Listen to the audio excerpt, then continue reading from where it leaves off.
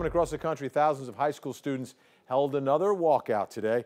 They're trying to keep the conversation going about school safety. They chose today, April 20th, for a very specific reason. It's the anniversary of the Columbine High School shooting in Littleton, Colorado.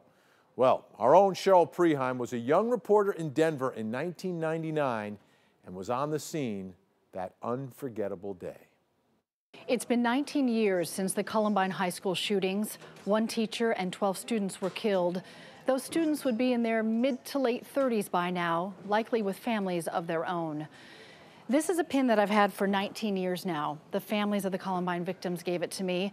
It says, "Never forgotten." That was the pledge. Never forget. I never have, never could.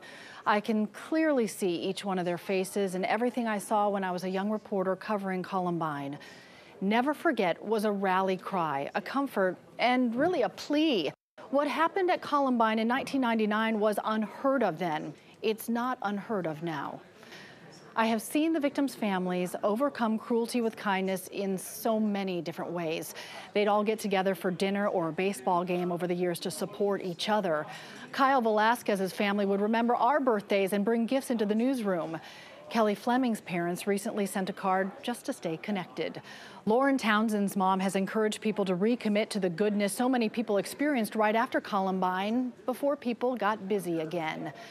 Never forget so it never happens again. Yet it does.